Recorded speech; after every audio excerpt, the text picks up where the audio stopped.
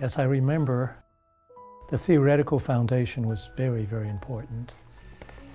Can you share with us some of the theories that we used to build this particular study? I had studied in Europe at the University of Bonn with Hans Thome and Ursula Lehr, and those were the primary investigator of a very noteworthy longitudinal study on aging that was conducted in Europe.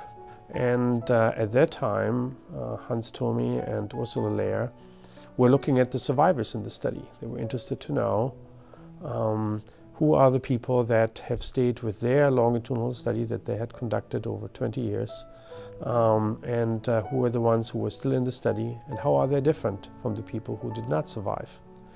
And it was at that time, in the 1980s, that they developed a survivorship model or longevity model, which we used as the starting point for our discussions of what is important to look at when we consider survivors and people who live for a long time. Now, these were not centenarians, but these are people who moved from their 60s and 70s to their 80s and 90s.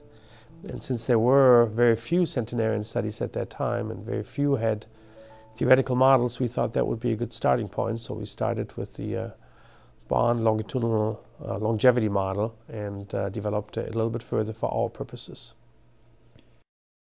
Perhaps what we could do is to talk about the so-called direct influence to the adaptation outcome or the indirect influences. So we could talk about the different clusters of measures or constructs that we had.